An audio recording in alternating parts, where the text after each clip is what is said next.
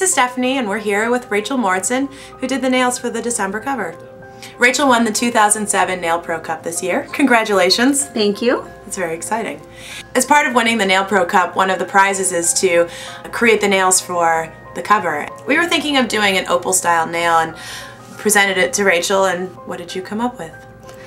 I love colors so much, and so when I thought of opals, I thought of, the blue opal and the colors that come out there I thought would just be so beautiful on the cover rather than just white. You said there's a special technique that you use to apply the forms to create stiletto nails. Basically, when you're putting on a form and you're sculpting out your square nail or your round nail, you generally leave the end of the form with a rounded on the top. And so with a stiletto style nail, you really want to come in and pinch the end of the form to a point.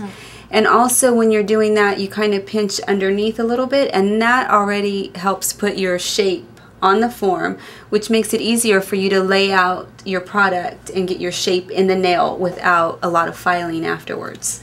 I mixed some clear with glitter, and I built out my free edge to the point, and then I mixed a pearlized white in with some glitter, and then I made my nail bed. We talked about having maybe an icy kind of snowy effect to them, so what did you do to create that effect? The icy effect, I think, is where I added in the glitter to help give that type of a look.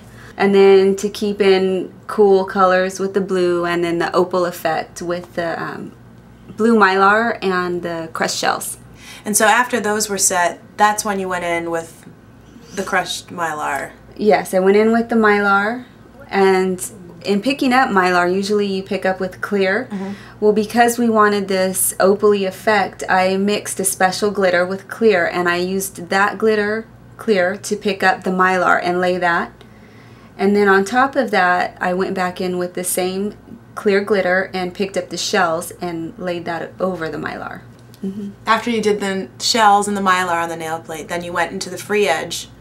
Yes, on the free edge I added on one side some glass bead that looks like pearls, and then that's where I added my snowflake. Nice. And then encased the whole nail in clear. So how did you finish the nail? I chose to use my electric file. This was because it gets really clean around the cuticle area. So I used my electric slide oil, which is made for the electric file, and that helps to keep the nails and the skin looking really nice, and then it also helps cushion the cuticle area from the electric file and helps minimize any heat. What I did was, after I filed on the top, the surface area, I used my electric file to come up under the sides to remove any thin pieces of clear. After that, I did go back with my hand file just for some detailing, and then I buffed also with my electric file and my oil to help get a smooth finish. And then top coat? Yes, then I used a UV top coat to help bring out the colors of the mylar and the shells. They look really cool, like icicles, very wintry and frosty. It's awesome. Thank you. And the color is beautiful. You did a lot of competitions this year. What's the difference in doing competition nails and cover nails? Well, with the cover nails, you had a little more freedom to use your imagination, play, and just have fun. Nice. Now that you won the Nailpro Cup, what do you plan to do next year? Well, my goal is to continue educating, train new educators, maybe some new competitors. I don't really plan on competing unless the opportunity comes up. I was sick enough to look over to see what the schedule is going to be for next year. So you never know.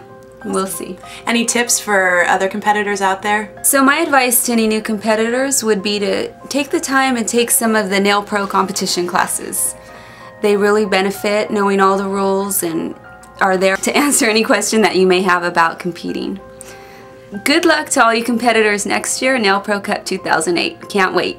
Congratulations once again, and thank you so much for coming here and doing the nails. They're just fabulous, and we're so lucky to have you. Thank you.